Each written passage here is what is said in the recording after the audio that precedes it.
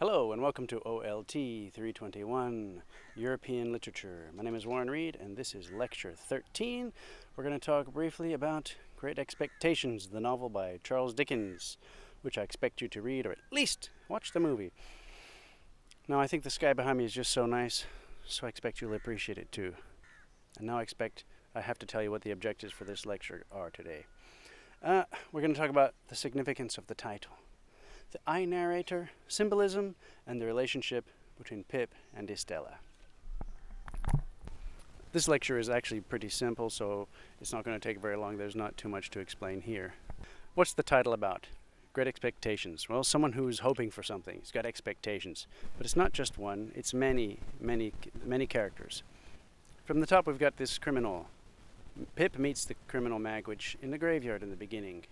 What is the significance of the title, Great Expectations? Expectations are hopes, and so it reflects the fact that different characters have hopes.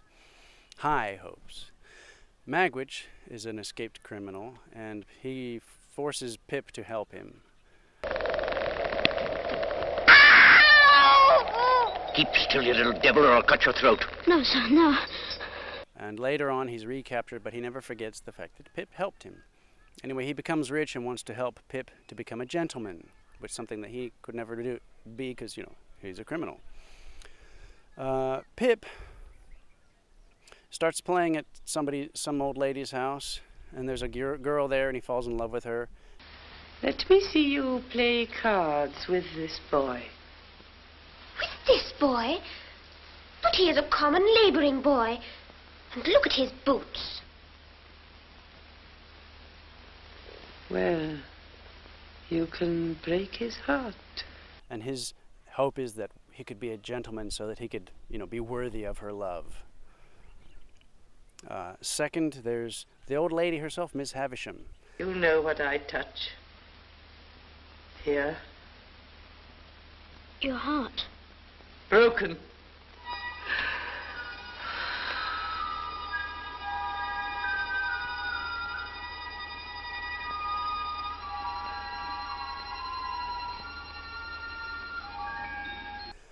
She had her heart broken. She was going to get married and the man ran away on the day of the wedding, and so from then on she wants to destroy men, break their hearts. So her hope is that Estella, she adopts Estella and wants to train her to break men's hearts.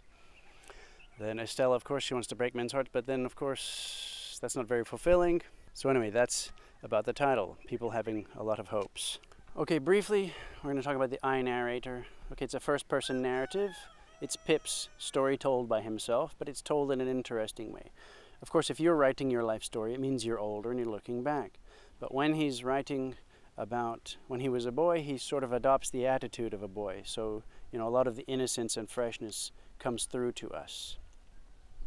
The second thing about the I narrator is its confessional mode. It can be a place for confessions, and what happens is that Pip admits those times when he's treated his relatives poorly, and he feels bad about it. And so, another character, we could really be, disappointed with him, but him we try to understand and we forgive, because Pip has to be a sympathetic character after all.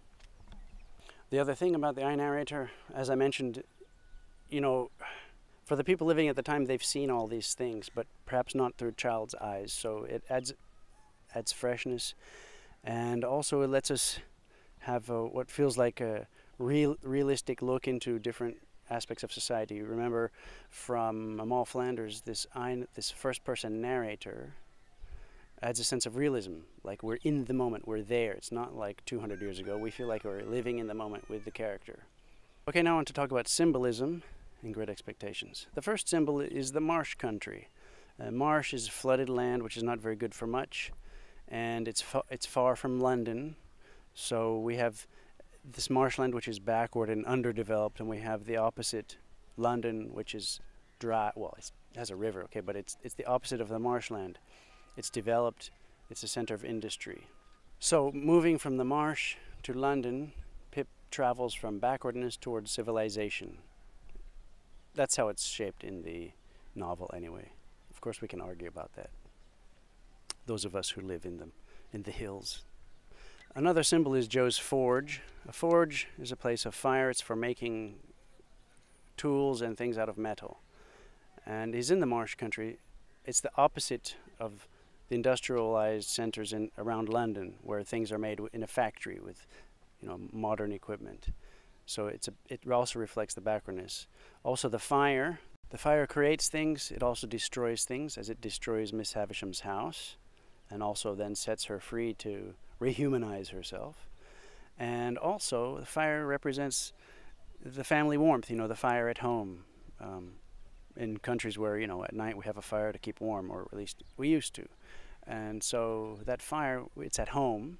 So it reminds, it's a feeling of family and of home also. And now let's talk about Pip's relationship with Estella. In fact, the main thing to remember is that Estella is mainly the reason for his expectations.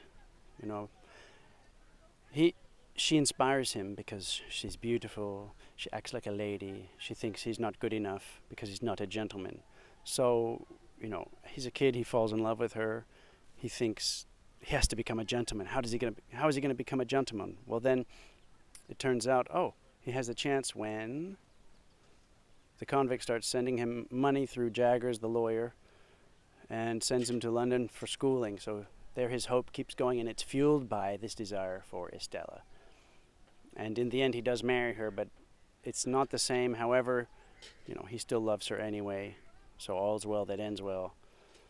I want to mention briefly about the symbol of fatherhood. Joe, he's a bit simple, and he loves Pip, but more like a little brother than a father, although he does try to raise him, show him the right things to do. But there's a symbolic father in Magwitch. Magwitch, does those things that a father would do. He gets his son educated. So he sends money for Pip to go to school in London, to help him become a gentleman, to help him enter the world in all the ways that can ensure his success. And it also turns out that Magwitch is the father of Estella. Now Pip loves Estella, and eventually he marries her.